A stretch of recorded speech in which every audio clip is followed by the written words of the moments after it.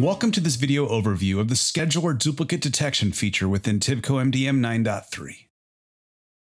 In this video, you'll learn how to configure the scheduler duplicate detection using the TIBCO MDM Configurator and retrieve duplicate records within an existing repository of TIBCO MDM in a timely manner.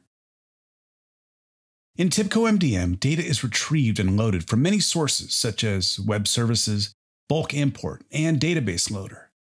In the data retrieval process, the database might contain duplicate records. Therefore, you must perform the duplicate detection on the existing records on a timely basis. Before you start the configuration, let us take a look at some of the prerequisites. In TIBCO MDM, you must already have some repositories with relevant attributes. In the configurator, ensure that text indexing is enabled and text indexing receiver pool size is set to 1. TIBCO MDM uses the Netrix matching engine utility. Therefore, ensure that the TIBCO pattern search server is running. Also, ensure that repository model with index entities are defined in the indexer config.xml file. Now, let's create a duplicate detection job in the configurator. In the Job Details section, enter the job name and the description. Select the specific day, date, and time to run the job.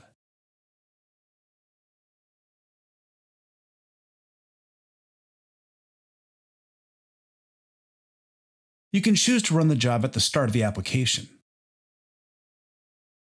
In the Parameters section, enter the basic parameters and specify the XML file name that is parsed for repository attributes.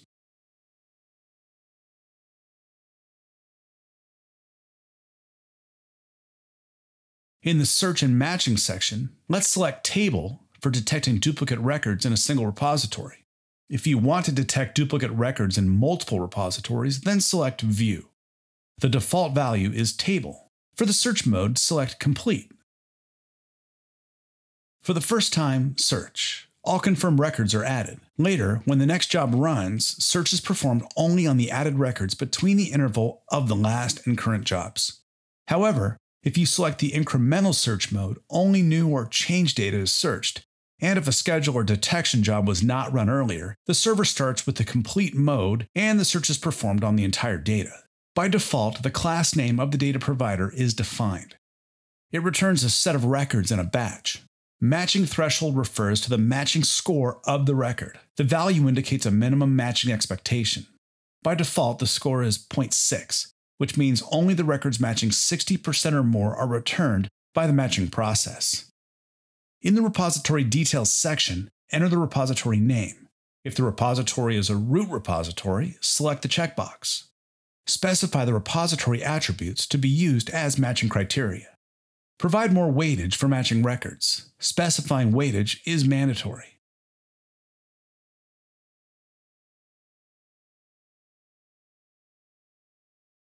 Besides the matching attributes, if you want other attributes to be displayed in the report, enter names of those attributes and save the job.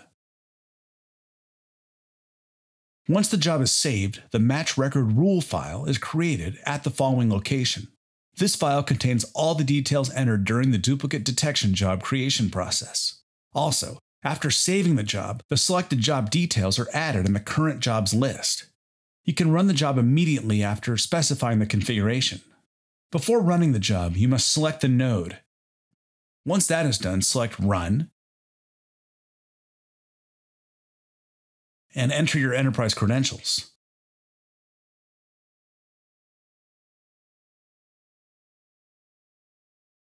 The selected node is displayed in the Cluster Node field.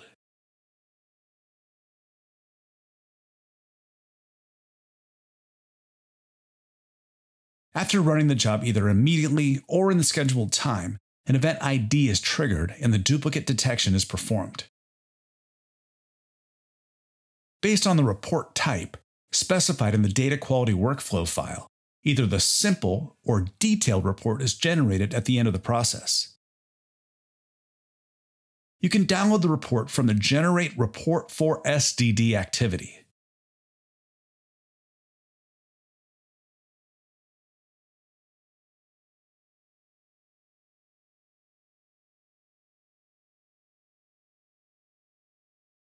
The report is downloaded in the following location. By default, the report is saved in the text format. The simple report contains the count of duplicate records along with various other details. Now, let's have a quick recap of how to configure the scheduler duplicate detection. To begin with, select the duplicate detection job from the configurator.